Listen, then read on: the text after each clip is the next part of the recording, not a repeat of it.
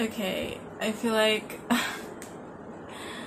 I wanted to film real quick because I have somewhere that I need to go in another hour and a half, and it stopped raining, so I thought it would be a nice timing to film, but no, it's raining again.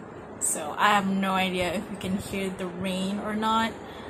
I really hope you can't, and I'm just gonna try and film this however I can, honestly.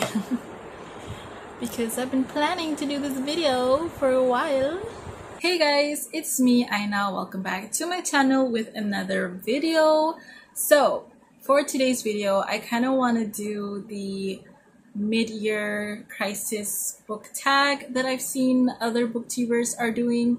Basically, the mid-year book tag is that they share the best and worst books that they've read so far in 2020, and I kind of want to do that, but not exactly that, if that makes sense, because I kind of want to share with you guys all the books that I've read so far in 2022.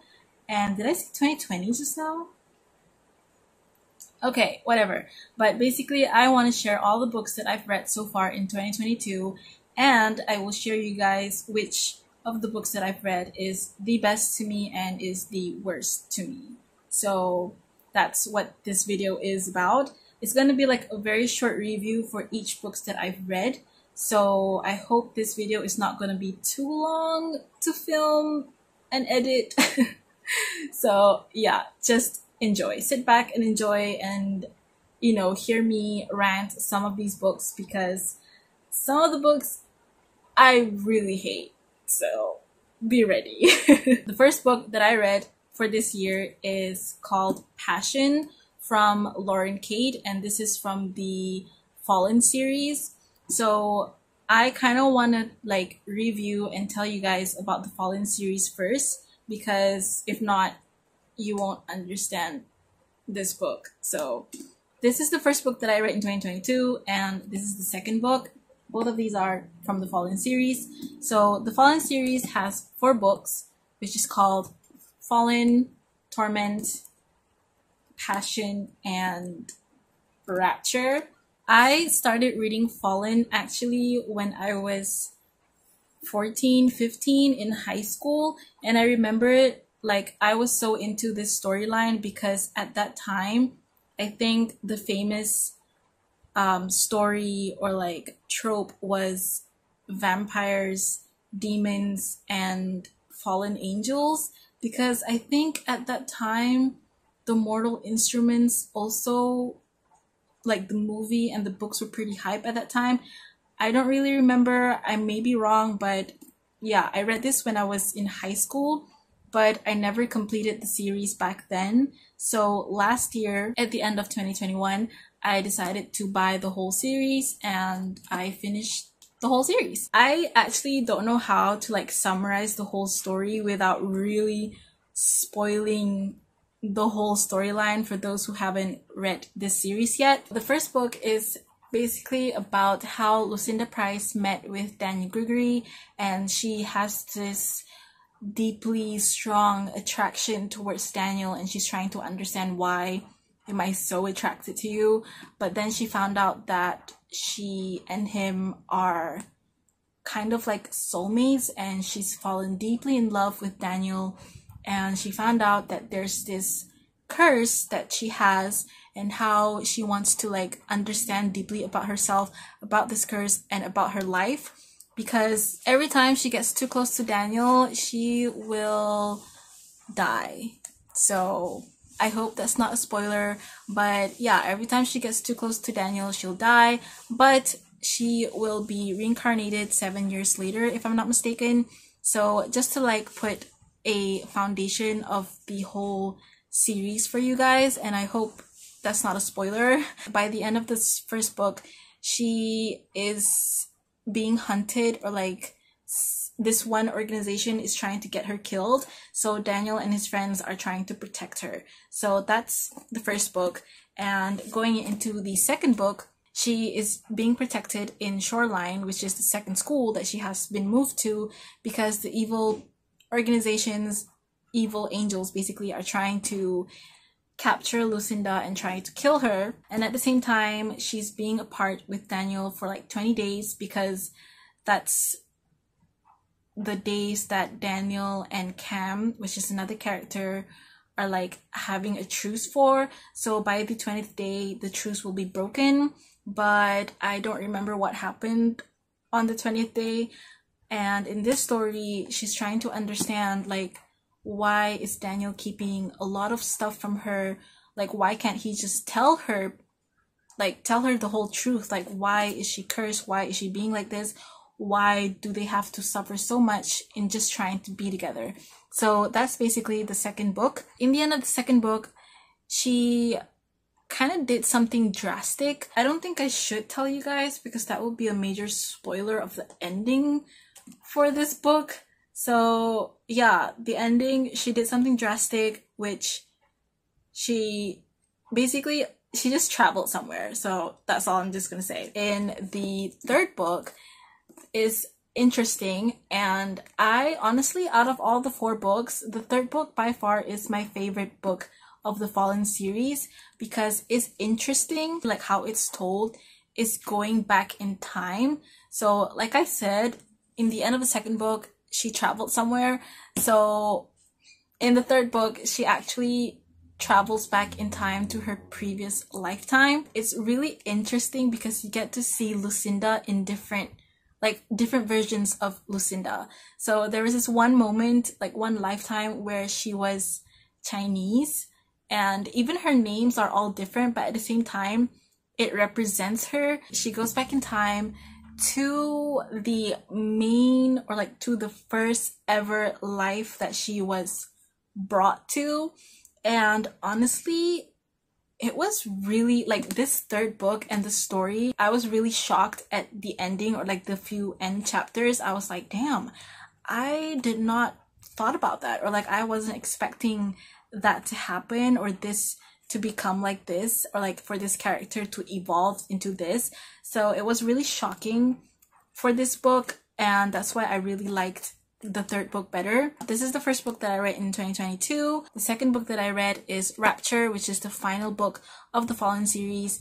And honestly, there was a major, I'm not sure if it's in the last third book or it's in the fourth book, but there was a major freaking plot twist that I was not expecting. And I was just like, damn, like what the hell? And it wasn't like a bad plot twist. It was just like very shocking plot twist that I didn't see it coming. But at the same time, the hint of the plot twist was actually scattered throughout the whole 4 books. And it was just there this whole time.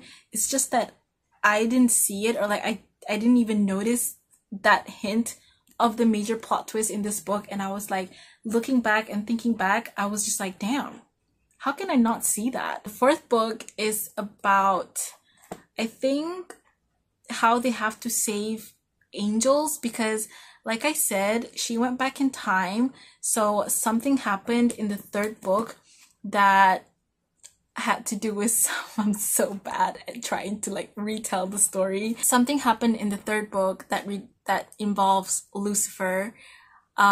Yes, Lucifer, Morningstar, the devil. So something happened with Lucinda and Lucifer and what was going on.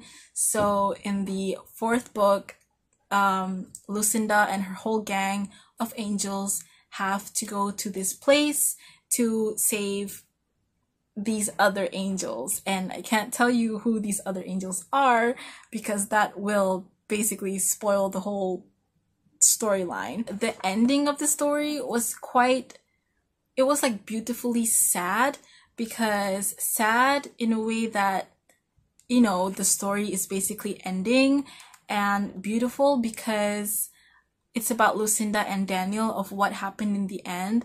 So to me, I find the ending quite beautiful and sad at the same time. That's the Fallen series. I have no idea if I explained that correctly, but if you guys want to know what this book is about, just Google it. It will have more thorough and good explanation than I did. So Fallen series. So the next book that I read for this year is Midnight Monologues by Carissa Ong T.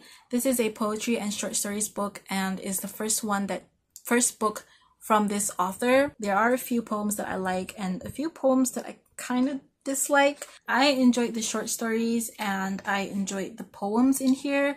As you guys can see, I kind of like, oh, you guys can't see, but I did tabs the ones that I like.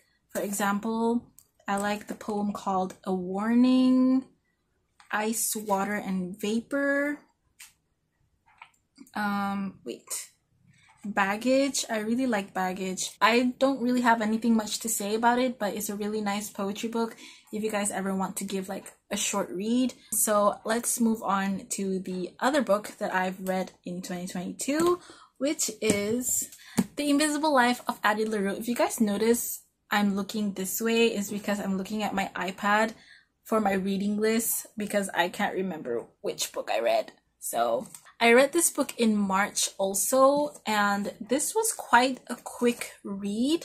Like I thought it would, like I would have the whole month to read it, but I think I read this book in a week.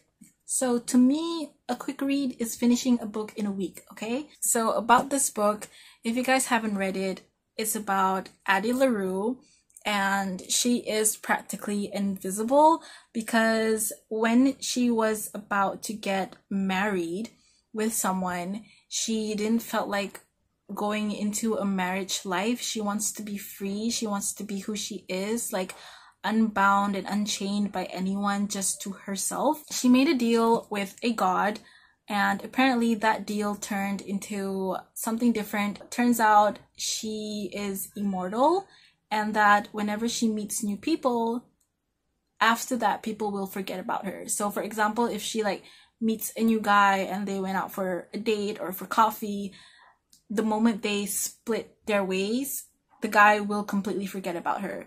And if she starts to like go back to the guy and like talk to the guy won't remember her. So it's like she has to restart this whole getting to know each other all over again. So it's quite interesting. Since this is my first book from V.E. Schwab, I can say that I have fallen in love with her writing style and her writing structure because honestly, in my opinion, I feel like there were a few or like a lot of poetic elements in my opinion. So like some sentences, some words, some paragraphs, I feel like they were quite poetic in my opinion. So I really enjoyed this book and I wished I could reread it. I kind of want to reread it, but not right now because I have other books that I want to read.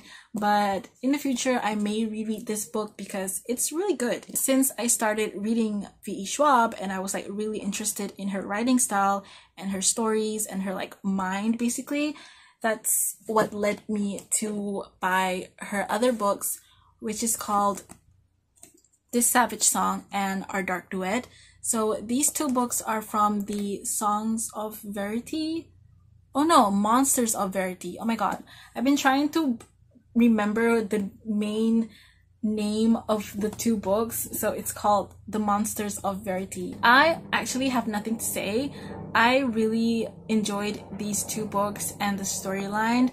I actually, like, I just love her writing. I love her writing style. I love how this world was about monsters and like how they're trying to come together and, you know, make sure that their home doesn't fall into chaos. The first book is about Kate Harker and August Flynn.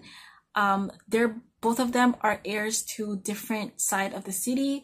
So Kate Harker is the heir of Callum Harker, who controls North City, while August Flynn is the heir of Henry Flynn, which is the who controls the South Side or South City. Yeah, they're trying to, like, August side, they're trying to create peace with the North City, but North City, like, Callum doesn't want that. He wants to control both the North and the South, but the Flynn task force will not let that happen. So, you know, they're basically at war with each other. and August kind of like befriended Kate, and how their friendship evolves is quite cute and like really interesting also to read about their friendship and how they evolved in the second book. Their friendship was really nice. I like the little game that they have playing to make sure that both of them are completely sane of what they were going through. The second book, finally the war did happen, or like they did have fighting scenes, but there wasn't much fighting scenes as I was hoping for, because that happened like few chapters at the end, and to me I kind of felt like the ending was quite rushed or like quick paced, because I feel like she could have written, like V. Schwab could have had written a third book where all of the ending happened, but there was no third book. It was just a duo. So yeah, that's about The Monsters of Verity. These two are really good. Let's move on to the next book that I read. I think it's in June, and surprisingly I read a lot in June. So I was quite shocked at how much books that I read in June. The next book that I read was kind of for my work. So these three books I think I read at the same time. Not really at the same time, like I read in the same month. So I read 3 books. Okay, you know what? Never mind. Forget about the months. But these 3 are the next books that I've read in 2022. So the first one is A Strange and Wicked Magic. It's a poetry and short stories book. This one, in my opinion, I feel like if you guys want to start reading poetry, especially in Malaysia, if you guys want to like read simple and like understand really nice structured poetry, I would say give A Strange and Wicked Magic a read, because it's really good in my opinion. It has all of the poetic elements, because some poetry books that I've read doesn't have the poetic elements that I think poems should have. So that's like a whole other topic that I wish to talk about in a video if you guys are interested in that. This book, it has the poetic elements, it has rhythm, it has deep meanings, it has imagery, rhyming, it has flow. So in my opinion, it does have the basic poetic elements that a poetry book should have at least. It's quite simple to read, quite easy to understand, and yeah, I really enjoyed this book. I love the author's writing style. I feel like how he rhymes and like structure his poems is really good. Yeah, Strange and Wicked Magic, it's really nice. Give it a read. The other book that I read is called Queen of the Tiles. This is also from a Malaysian author. Carissa Ong, Midnight Monologues, also is a Malaysian author. So this is the third Malaysian author that I've read. So Queen of the Tiles, this is a mystery novel. I feel like it was written really well. The storyline, the flow, the mystery, the thrilling, like it's quite thrilling also. And at the same time, like when I was reading through this book, there was a moment where I felt like I was being Sherlock Holmes, or like pretending to be Sherlock Holmes with the main character. So Najwa Bakri, that's the main character. She was grieving from her best friend's death, Trina Lowe. That's not a spoiler, it's literally at the synopsis. So her best friend Trina died during a Scrabble competition, and she was deeply thrown into grief. So after a year of not being in Scrabble competition, she finally tries to like get back into her life, and she attended this Scrabble competition in Johor, if I'm not mistaken. Turns out Trina's Instagram account suddenly started posting things, and people were like, who's posting on Trina's account? Isn't she dead? So, and it turns into a whole mystery of like, oh my god, Trina's death is not an accident, or like like someone murdered Trina. So throughout this whole book, you're like trying to understand, like, is this an accident, or did she really just die because she was suffering from something, a sickness, or did someone really try or did kill Trina? The interesting thing about this book is that the author, how she uses each word, like each Scrabble word, it relates to the storyline. For example, this is one word that she uses to describe a character, but at the same time, that word also relates to the storyline and the mystery. So I don't know if you guys could understand that, but if you guys read this book, then you would understand what I'm trying to explain. This book is really good. I really enjoyed the writing, and knowing how good the writing is, I'm actually looking forward to like buy more books from this author. The next book that I read for my work technically is this short poetry book. It's called Words You'd Whisper by Eileen Koch. And remember I said that there's books that I hate? So to me, this book is not a poetry book.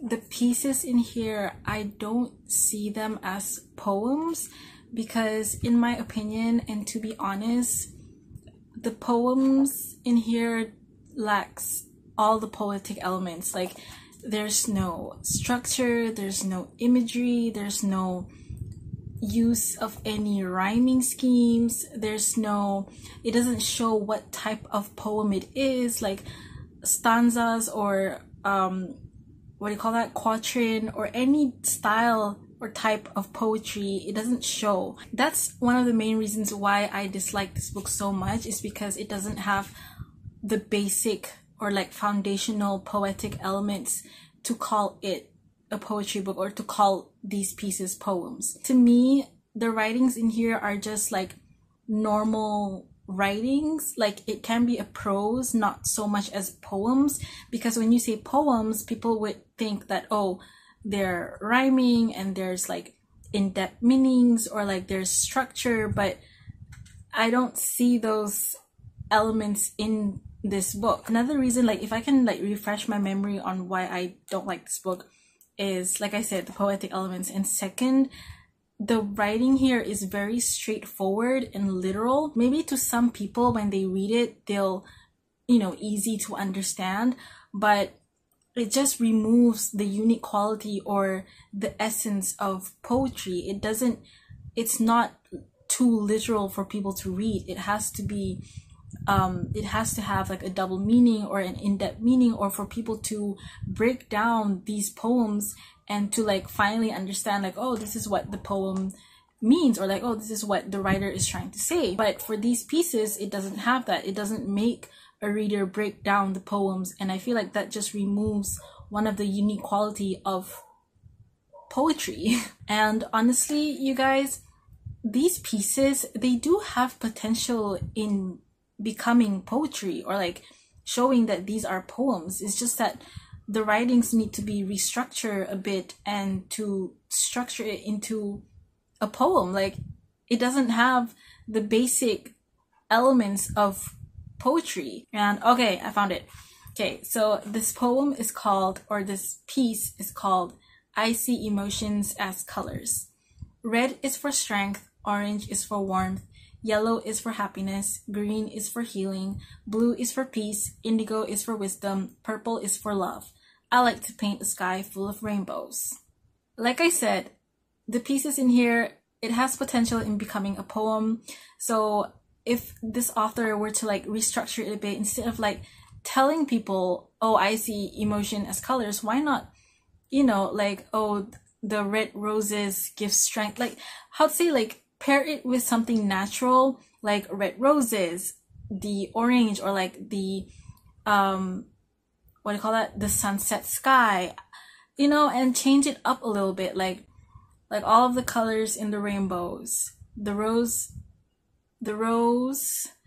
I can give like a better example, but I'm trying to like think my way through here. So for example, if she were to write, I seek strength in the roses you've given me. I could feel the warmth of the sun as it blares in the 6th afternoon sky, for example. Like change it up a little bit, put some natural elements in there, like pairing it with some natural stuff like rose, sky, wind, or whatever, and use the main points like the colors and then show that she sees emotions as colors. That's what I mean when I say that these pieces have potential into restructuring as a poem. Yeah, I just really don't like this book. It is not a poetry book. The pieces in here are not poems. You can call it like a book of writing, a book of quotes, a book of not even prose, but like, you know, it's just a compilation of writings. It's not poetry. And I know poetry is subjective, and it's like how people you see it, like how you see it, then that's how you see it. Or like sometimes other people see it as this. That doesn't necessarily mean everyone has to see it like that. I know that, but you know, it's like, for example, if you want to build a house, you need to build the foundation. You can't just straight away put a roof when there's no walls. Do you understand? Like, for me, my opinion and how I feel about poems and poetry is that even for a normal basic poem, still needs the poetic elements to differentiate a normal piece of writing, like a quote or an everyday journal, to a real poem that shows the poetic elements and shows the art of poetry. Okay, wait, let me just reiterate myself. So what I'm trying to say is that you need to at least have the basic elements, the foundational, you know, part of that art. The next book that I read is also another poetry book from Zaksha called More Than Words. This is his first book that he published, poetry. It's just a poetry book. There's no short stories in here. So again, this book is quite nice and simple for people to understand if you ever want to try reading poetry, and especially like Malaysian author. So it's really nice. I don't have anything bad to say about it, or it's just good. The writing is good, the structure is good, the flow is good. As you guys can see, I have tabbed a lot of my favorite poems in here. So More Than Words by Zaksha. So the last two books that I currently read or like finished in 2022 is The Cruel Prince and The Wicked King. So I actually already made a reading vlog / book review for these two videos. So you guys can just head over to that video if you guys want to know about this book and my thoughts and feelings for these two books. So yeah, that's basically it. All the books that I've read in 2022 so far. Okay, my favorite book for 2022 so far would obviously be this one, The Invisible Life of Addie LaRue. My least favorite books is, I think you guys can already guessed it, of course, it's this one, Where's You Whisper. Yeah.